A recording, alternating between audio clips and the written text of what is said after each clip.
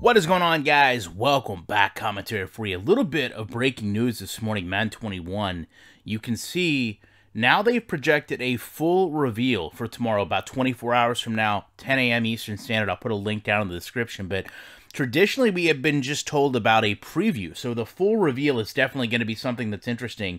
Also, really noticed that when they were showing us footage today, it was not gameplay. Instead, it was all just actual NFL footage and going back to when Lamar Jackson kind of inadvertently broke that he was going to be the cover athlete.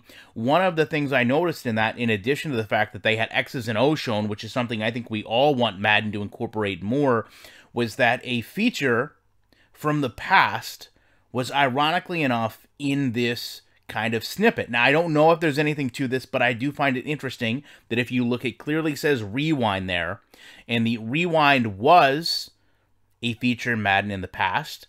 However, it hasn't been in the game for a very long time. A lot of people say because of DDA, they don't put it in the game now.